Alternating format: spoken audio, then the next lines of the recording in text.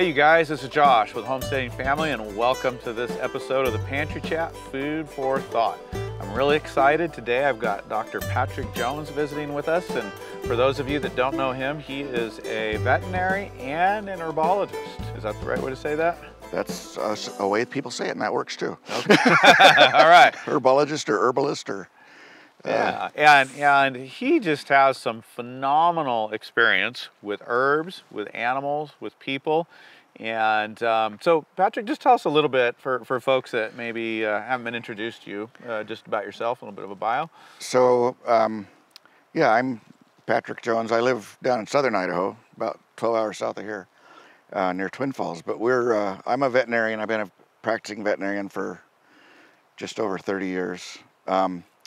And I've done everything, you know, small animals, dairy cows, beef cows, hogs, poultry, just really literally everything.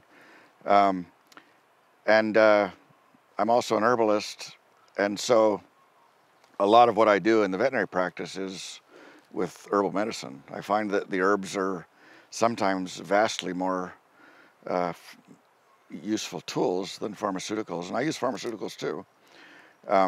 But sometimes herbs can do things that drugs can't do. Yeah. You know. So we do that. I also am a naturopath. I went to naturopath school, and so I had a human practice as well. So, but we have an online school of herbal medicine, the Homegrown Herbalist School of Botanical Medicine, and homegrownherbalist.net is the site if anyone wants to look that up. But yeah, so we've just done a lot of things. Being a veterinarian has given me a lot of latitude as an herbalist to kind of do whatever I want. To be able to really learn how to use those herbs in a context without worry about, you know, I mean, some of the medical regulations or whatever. Yep. And we'll get into that a little bit. And actually today we're going to talk a little bit about animal first aid and herbology on the farm and some ways to naturally treat your animals. Yeah. But first, we usually catch up with everybody, Carolyn and I do, with what's going on with us kind of behind the scenes and on the farm. And so, you know, besides being up here, which he came up and graciously taught a class last night to the homeschool group on herbal first aid, and we've been filming some other projects here. But besides that, what have you been up to? What's your day-to-day look like, and what's interesting and going on the last couple of weeks? As far as the herb company, we're doing a lot of harvesting, and you know, we're all up to our ears in that right now. You know, we grow a lot of our own stuff. So you're let me just back up a little bit, because you besides treating people in a practice, you sell tinctures and herbs, and I think this is really cool. You're growing a lot of this, so you're not, I mean, I know you probably have to bring some in, but a lot of it you actually are growing yourself that you're providing to people. Yeah, we are, and we're growing as much of it as we can on our own. That's cool. And it's a vastly different product. I mean, it's just, oh yeah, you know, if you harvested stuff from here and dried it, a year from now it would be twice as aromatic as anything you bought online. Yeah. You know, it's just a different product. Kind of like our food, right? For those of us that raise a lot of our food, I mean, yeah, we're wanting, you know, health and some food security, but the experience and the quality and the flavor and what's there is just, it doesn't compare to anything you can get in the store. Yep. And, you know, it's the same exact issue as, you know, commercial food production. Yeah. And the same thing's happening with the herb industry. You know, they've got a field of, you know, peppermint or whatever it is, and they're harvesting it with a combine, and it's getting dried in a big commercial dryer, and, you know, it's just sadly a little similar to what's happening to our food supply. And who knows how old it is. You mentioned this last night. By the time it gets, you know, into that capsule, into the bottle, onto the store shelf, and to you, you know, it's probably a couple years old a lot of times. I was talking to a gentleman a few months ago who's a commercial grower for an herb company. He says, none of my stuff is in a package for a year. Wow. You know. Yeah. So it's too bad, you know, and they're doing their best. I mean, you know, they're doing what they can do, and I don't mean to pick on them, but and there's huge need and huge demand, and what do you do? But it's just a very different, you know, just like you know, we had dinner with you guys last night, and it was as good a salad and better vegetables than I've had, you know, anywhere, commercial or restaurant, you know. Well, and I mean, what you're saying is just another piece to me in the thought of creating more regional food systems and even in this case herb systems, and because you can, you know, grow it and get it to people in a shorter amount of time, and it's more effective, it's more powerful. And that really just argues that we need more people doing what you're doing, not just the homesteading, but growing the herbs so that there's a better product out there, not just this mass commercially produced product. Yeah, it makes a big difference. And you know, one of the things we emphasize in the school is helping people realize it's not that hard to grow herbs, and they could be producing a lot of medicine on their own property very easily. Oh. You know, Carolyn's got this adorable cottage garden here that's not very big. It's not very big. But, it's not but very it produces old. It would produce a ton of medicine. Yeah. You know, and you've got really all the bases covered. We went through it the other day. I didn't see anything in there that I was saying, oh, holy cow, she sure better get some of this or she'll be in trouble someday. Right. Yeah. She's got all the bases covered. Well covered, and that's less than 1,000 square feet, and it's got, you know, it's got medicinals in it, it's got culinaries in it, it's got cut-alls in it, so it's not all even going to medicinals. And you guys, this was, if you haven't seen the video a few years ago, this was lawn. This was like what we're sitting on, and literally in 1 year, I mean, it's much more robust now after a couple of years of maturing, but it only took one season. I mean, literally in May, we covered the ground and did a no-till layered system, kind of Paul Gauchi style, and she had all her starts and planted them. And in the first year, this cottage garden was thriving. Yeah, so you can go that fast. Yeah, they're amazing. Get plants. Yourself into your own herbs and yeah. Well, on our property down in, we just sold it actually, and I bought another property that were a bigger property, but we had, you know, just a home on. We probably had a half acre of yard and garden space that we were using. And we had 150 species of medicinals, and we're producing tons of stuff. You see that on a half acre? Yeah. See what you guys can do? I mean, 150 species. And, you know, and the other thing that you can do is all of your landscaping can be medicinal. You know, the trees, the bushes, the flowers, you know. Most of the plants that you're friends with already are medicinal. You know, so you said this garden back here, you know, you see the hollyhocks, and there's always flowers in here. I mean, most of them are medicinal, but there's always something beautiful. So it can be a beautiful landscape while being extremely useful. And you can even sprinkle in maybe some of those things that aren't medicinal, but that you want in there just to spice it up. Yeah. Cool. So you guys you're harvesting a lot right now. Yeah. Yeah, it's just that time of year, but and of course I'm doing a lot of writing. You know, I'm writing a couple of books. I have 2 books already. One's just called The Homegrown Herbalist. The other's The Homegrown Herbalist Guide to Medicinal Weeds. But I'm doing one on trees. I'm doing one on spices. The medicinal value is called kitchen medicine. Oh, love it. And everything in your spice drawer is fabulous medicine. If I can get it through just eating food, I mean, I'm just a foodie. I love my food. Our whole world revolves around our food. So if I can just get my medicine that way on top of nutrient-dense food, and have it taste good, I'm sold. That's right. Yeah. Wow, very cool. Well, let's talk about the farm. A lot of folks that are listening and watching are somewhere in their journey of homesteading, and generally have animals involved in their systems, you know, anywhere from chickens on up to dairy cow, beef cows.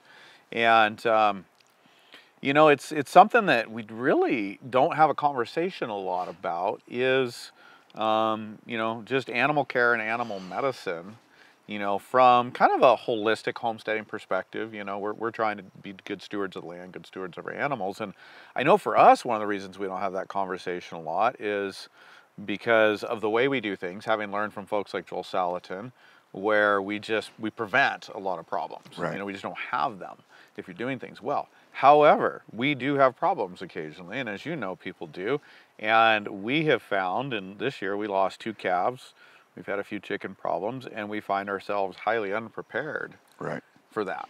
Yeah. And so I think this is an exciting discussion. So I'm not even really sure where to jump off, like to where to even begin to talk about approaching, you know, how do you just start to think about, like, from an herbalist perspective, you know, treating animals and thinking about putting together maybe a plan or a system or a method to incorporate something into your homestead?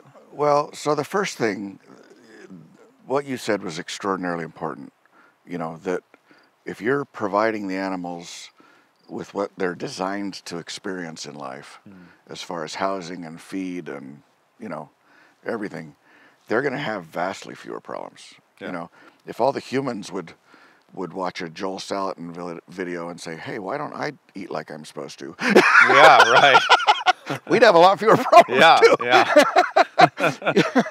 But, you know, that's really the thing. And as prevention is 90% of the battle for most things. You know, if you look at, and you know, I've been a veterinarian in lots of different parts of the country. I was in Minnesota for several years. I was on the Oregon coast in Tillamook for several years. I've been in southern Idaho now for 25 years. But, you know, the small farms in Minnesota, you know, and even the small farms on the Oregon coast had vastly fewer problems with their dairy cows and their pigs and their everything else than the big commercial dairies that I've worked with in southern Idaho. You know, a guy in Minnesota might have 50 cows. I don't know anymore if they do, but 30 years ago they did. You know, he had 50 cows and he knew them all by name, and you know, and it's a different level of care. It was a different level of care. You know, versus, you know, the guy in southern Idaho that has 5,000 cows. Yeah. You know, and the cows in Minnesota were living, you know, 20 years and milking their brains out for 20 years. And the ones in these big commercial herds, if they go 5 years, you feel pretty lucky. Well, here you go again, you know, promoting that more regional, smaller type system of food production. But I mean, it works. And those guys are profitable too. Those guys are they're profitable. You don't have to be gigantic. When that 20-year-old cow goes to heaven, she doesn't owe that guy anything. Right. You know, she's paid for herself many times. Yeah. So it just starts with good basic animal husbandry. It really does. It really does. And that's a starting place. And just like our own care, right? Our own health starts with taking care of ourselves, eating good food and a good quality of life. So we're providing them with good food, a good quality of life. And so from there, though, you know, we do have problems. We run into injuries. We do run into disease occasionally. Yep. So and the thing that I have been preaching for my whole career, and nobody seems to believe me, is that veterinary herbal medicine and human herbal medicine are almost identical. Veterinary herbal medicine is actually, you know, might be older than human herbal medicine. You know, there's Chinese manuscripts, you know, from like some of the oldest written manuscripts that we have from India and China. Wow. Are talking about veterinary medicine. Wow. You know. Well, yeah. Well, the animals were everything. Their livelihood. Yeah, it's one thing if your kid dies, that's very sad. But if your cow dies, everybody dies. You know. Right. Yeah. And literally true. That's a hard thing for us to relate to today. But really, it's only a couple hundred years. You know, not even that. That animals haven't been absolutely essential to everybody. Yeah, absolutely. And so there's a very, very, very long history of herbal medicine and traditional Chinese medicine and Ayurvedic medicine from India that goes, you know, back many thousands of years. But the fact is that, you know, there are a few minor differences. There's a few herbs that you probably shouldn't give your dog, you know, because sometimes, and it's usually the liver that's the culprit, but sometimes the metabolic pathways in the liver of one species are very different than the liver in another species. You know, if you give this guy over here grapes, it might kill him. Yeah. You know, because he turns it into something weird and it melts his kidneys. I gotta ask, and this is like a little bit of a tangent, but chocolate. Chocolate. For dogs. Chocolate. Is it as bad as people say it is? No. Well, no. It's exactly as bad as it is for humans. Chocolate's got a chemical in it called theobromine, which is very similar to caffeine. Yeah. You know, it's a mild stimulant. The problem with a dog is that, you know, if you have a 6-pound Yorkie and he gets a Hershey bar. A whole bar, right, yeah. That's very different than your 12-year-old kid eating a whole bar, you know. Right, yeah. It's just a dosage issue. It's not more toxic or more dangerous for them. Well, people, I mean, I've seen people just get really worried about that. Yeah. And, I mean, it's not like we're going around giving our dogs chocolate. Yeah. And better uses for it. But I've always sensed that, like, I think that's got to be a little bit out there. It is. And honestly, there's not enough real chocolate in any of our chocolate anymore anyway. Yeah. You know, I mean, a Hershey bar, I don't know how much real chocolate's even in a Hershey bar. Yeah. Not that there's anything wrong with Hershey bars. If they're watching, we love Hershey bars. But, you know, the real chocolate, the real, there's not a lot of it in any of the chocolates we're eating in North America anyway. They still eat a lot of it in Europe because they like it stronger, you know. Okay. Yeah. But, yeah, no, it's just a dosing issue. Okay. So anyways, that was a little side tangent, but that's immediately what I thought of with the dogs. I was like, oh, I wonder, he'll know. Yeah, yeah. So you were talking about grapes with the dogs, and you know, treating the dogs herbally. Yeah. So basically, when I just as an example, when I created my formulas for Homegrown Herbalist, you know, there's probably 80 formulas or something that we have that we're producing regularly. When I created those formulas, I created them so that they could be used in a dog or a chicken or a goat or a cow or a human, and it wouldn't matter. Okay. And, you know, as I look back on those formulas now, if I was doing it just for humans, they wouldn't be any different. If I was doing it just for dogs, they wouldn't be any, you know what I mean? Yeah. I mean, there's so much similarity, it's just almost the same thing. Yeah. But we've had just a lot of success over the years taking care of dogs and cats and cows and everything else with herbs. And it's basically the same sorts of things that you would have for your family, you know.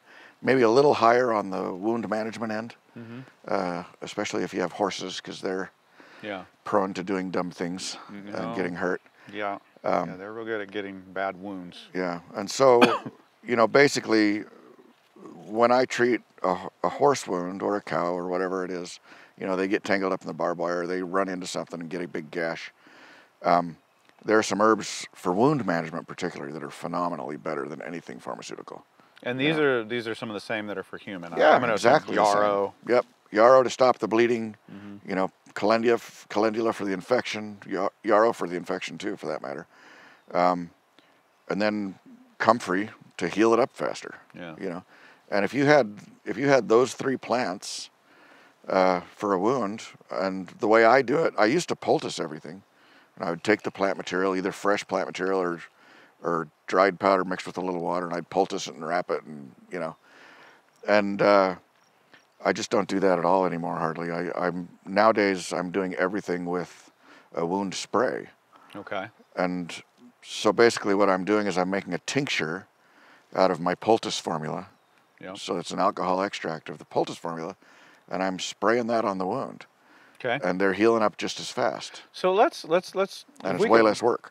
Walk through. Oh yeah. Well, way less work, but you've also got it on your counter ready to go, which is very powerful argument. I mean, it's very nice to have everything fresh out here for sure. Yeah. And you know, if you're there, you can grab it and go. But there's only so much of the year that everything is like this, right, ready to go. And so that tincture is always going to be ready. So like for addressing a general wound, you know, for any animal, a dog, a cow, a sheep, you've got, say, just some sort of laceration. That's you know, not, you know, you don't need a surgical, mechanical type process, but you just need to address the wound. So can you go back to like just the basic, you know, what's a basic couple herbs you could have, make a tincture out of, have ready, and then just approach tackling that wound. Okay, so if I had a wound case, which I've had a zillion wound cases, and if you want to see some cool wound cases, go to homegrownherbalist.net. Go see his website, and go to the blog, and there's a lot of blog articles about wound cases, animal and human, that we've done. Yeah. And honestly, in my experience, I don't care how big the wound or how bad the wound is. If you got the right herbs, you can heal it up. You know, we had just as one example, we had a dog, a little Alaskan Eskimo, that got run over. She was an old dog and not very fast and couldn't see and couldn't hear, and you know, Dad didn't see her when he was backing out of the driveway, and she didn't see him. Yeah, oh man. Anyway, got run over, and because of the crushing trauma to the tissue, she sloughed all of the skin on her back. You know, I mean, she had a wound that big. Whew. You know, and there's no way to close that surgically. Right. You know, even if you wanted to. And all we did with that dog was herbs. You know, she also had multiple pelvic fractures, and all we did was herbs. So three. You were talking about three common herbs that somebody could make a tincture out. Yeah. So what I would do, what I did with her topically, when I have a wound case, I address it topically, and I also address it internally. Okay. So we're going to attack that from both sides. So topically, we were using my poultice formula, but it's the same usual suspects in any poultice formula. You know, that formula has some yarrow in it for bleeding and for antibiotic.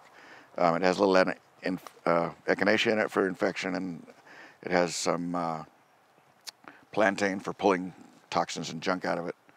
And it's got a lot of comfrey in it to accelerate healing. Yeah. You know, there's a little pinch of cayenne in there to wake things up and get them moving. There's 4 basic herbs that you can grow. Yeah. I mean, you can grow them on the side of your house in a small spot to make a tincture.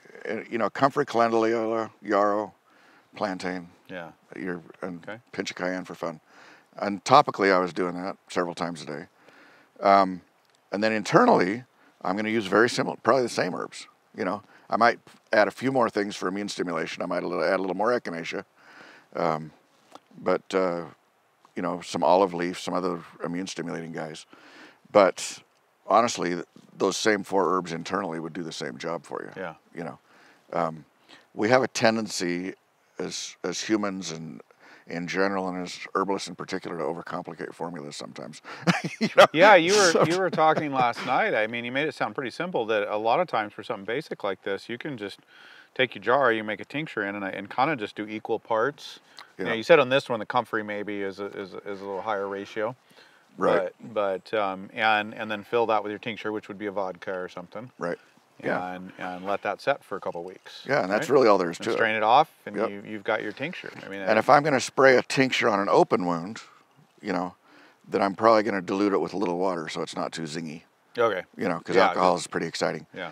So what I do is I take a teaspoon of that tincture, and I'll put it in 2 to 4 ounces of water.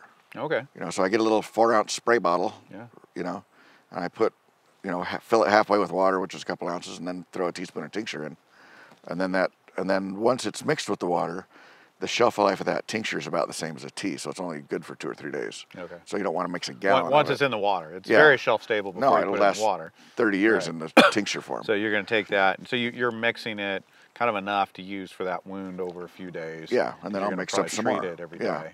So just to put that to work for somebody, and what I'm trying to get to is maybe just somebody's got a little bit of a visual path here. So dealing with a wound, they're going to stop the bleeding, of course, basic wound care. Right. Going to rinse it, wash it. Right, and you can rinse it with a tea of those same herbs. Yeah. Okay. You know. Yeah, if you've got. That's a wonderful antiseptic, or just some calendula tea. Yeah. You know. Yeah, and so then apply topically your tincture, and then wrap. Yeah. And not necessarily. Not necessarily. Right? I don't usually wrap stuff. Oh, okay. That would only depend on, you know, if it was outdoors and it was fly season, I might. I guess that would stuff. be like on the homestead. I'm thinking dust. I'm thinking flies. They're still going to have to be out there in their environment. Yeah. So I don't know. And it just, like I say, it just depends completely on how clean it is. Okay. But you know, there was a historical footnote that the British had much higher mortality rates with their officers than they did with their enlisted men in the Navy, because the officers were getting taken down below and wrapped up, and the enlisted guys were laying up on the deck with their wounds open. Oh, getting air, getting sunshine. So a little air and sunshine's a good thing. Yeah, we all need oxygen and vitamin D. So, anyway, but yeah, if it's a real dirty environment, certainly a bandage is a great idea.